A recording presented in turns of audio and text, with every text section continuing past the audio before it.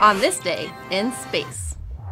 In 1971, a Soviet space mission ended in tragedy when 3 cosmonauts were found dead inside their spacecraft after returning to Earth.